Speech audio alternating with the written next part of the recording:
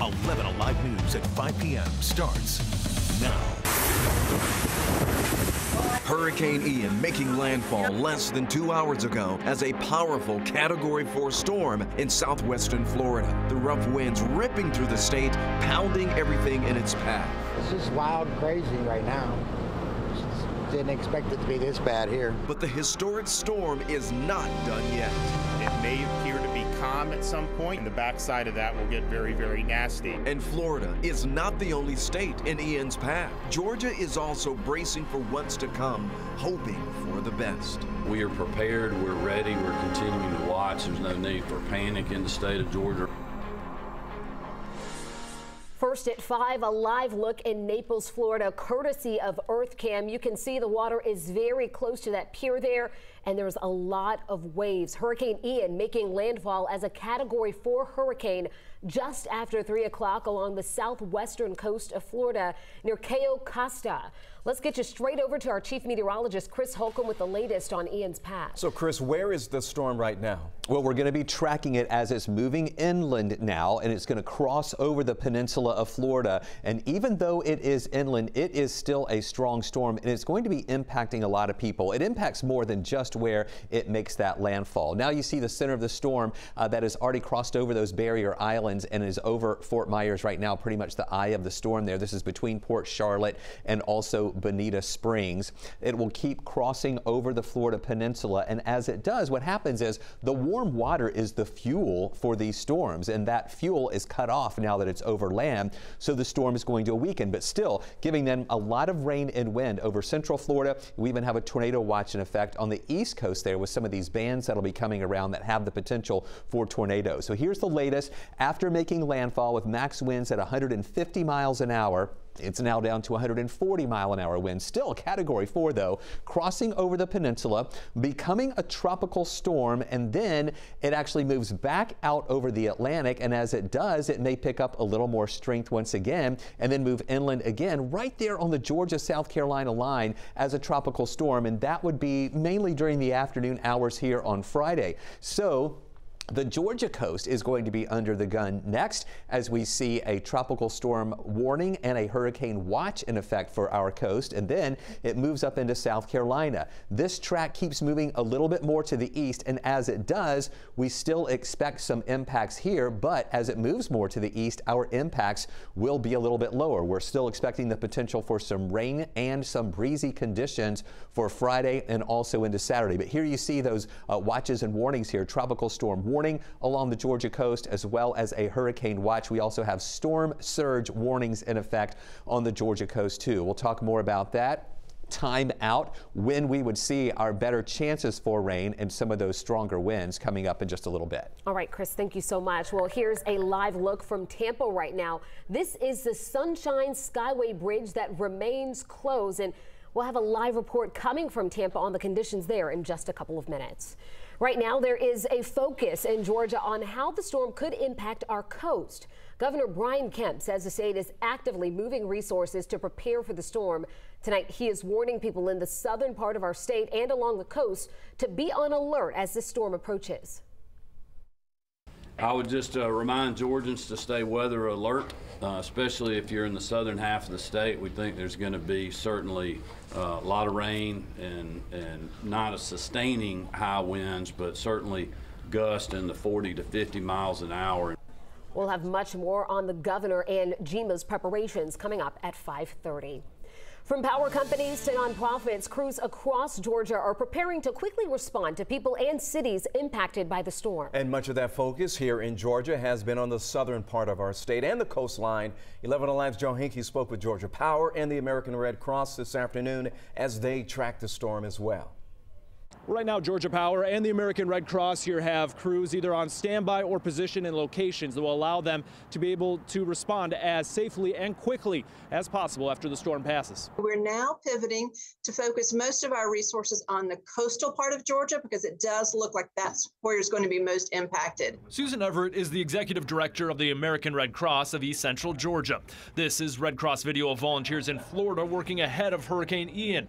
Everett says here in Georgia, around 50 volunteers are heading toward the coast with more on standby. Everybody will be in place by 8 o'clock tonight. and then we'll see what happens with the storm, where it lands, and we have backflow of people that we can send into wherever that's needed as well. Everett says crews have supply trailers staged already in key spots to open shelters post-storm. Teams will also be ready to walk neighborhoods, assessing damage and connecting people with needed assistance and handing out kits to help clear debris. Inside the Georgia Power Storm Center, they're watching the storm's shifting path to assess where power crews are needed. After the storm passes, damaged crews begin their assessment of like the hardest hit areas, and then that kind of makes a determination of, how soon power can be restored with the down lines. Alicia Brown says the storm will be monitored from here in Atlanta, and customers can report an outage or check a repair status on Georgia Power's website. For a storm of this size, Georgia Power has crews on standby, along with extra help from other states. We've already began to secure resources from other utilities, and they've already begun to mobilize and be ready to send help this way. And Everett with the American Red Cross tells me they know blood drives in Florida and parts of Georgia that are hit will be canceled, but there will still be a need for blood. So one way that you can help from here in Atlanta is by donating blood. Reporting in Atlanta, I'm Joe Henke, 11 Alive News. Yeah, really good advice there, Joe. By the way, Hurricane Ian making landfall on the west coast of Florida just after 3 p.m. today, packing sustained winds near 155 miles per hour. And officials now are fearing this storm could turn catastrophic. NBC's Chris Pallone is live in Tampa with the very latest on the conditions there. Chris? Yeah, Ron, good evening. What a difference about 100 miles makes. Here in Tampa, it's kind of been hurry up and wait all day long. We've been seeing feeder bands and the northern tip of this storm coming in, but it's really been, some heavy rain, some heavy wind, and then we could go an hour without any rain. Certainly a relief to people who live here in the Tampa area. At first, it looked like this storm was going to come straight here up Tampa Bay, which could have been catastrophic for the area, this metro area of 2.5, 3 million people. But with the turn in the storm making landfall closer to Fort Myers, here in Tampa, it looks like they are going to dodge the worst of it. Now, the mayor says that's not to mean that people should get complacent here. As a matter of fact, the police department was out shooing some sightseers away from along the bay here, Bayport Drive, because people seemed to think that the weather was fine and they went out into it. But to our south, they are really, really getting the worst of it. They are getting up to 18 feet of storm surge, enough to submerge 2-story homes. They're getting high winds. Their power is out. Their electricity is out. It's really a devastating situation, and I'm sure in the days ahead we'll see just how bad it really was. And it's not just a local event. This storm is going to go to Central Florida. Orlando could be heavily affected with power outages, trees and power lines down, and then it'll go off to the East Coast, probably cause some flooding and as well some storm surge up all the way in the Jacksonville area before going into Georgia and heading out to sea. So it really depends. Your storm experience depends on where you are. We're starting to see more effects of the storm as it slowly crawls northward, but people in Tampa right now would not trade places with people down on the beaches of Naples and of Fort Myers, because they are really going through it right now. Yeah, they're really getting hammered. Chris, thanks a lot for that perspective. We really appreciate that live report from Tampa, Florida. By the way, Georgia is welcoming evacuees as they head up Interstate 75 to escape that storm. The governor opened the state's parks for people seeking refuge, and the Atlanta Motor Speedway is offering family camping sites as well. Caitlin Ross is live there for us this evening. And Caitlin, they're ready to offer that help, but there aren't too many takers just yet. So far, no one's come here to the Atlanta Motor Speedway, but certainly we've seen a lot of folks on the road that have those Florida tags. They came to Georgia trying to escape the path of the storm, but everyone I talked to today said they were on their way here to stay with family and friends. Blue, say hi. Evacuees, 2-legged and 4, are driving through Georgia tonight to escape Ian. It's the rain and coming in, power outages. Hopefully that's not going to be days or weeks. Rashawn Simmons packed up his family and his pups when he got the alert Ponte Vedra Beach was under a mandatory evacuation. How are we gonna work? How are we gonna eat?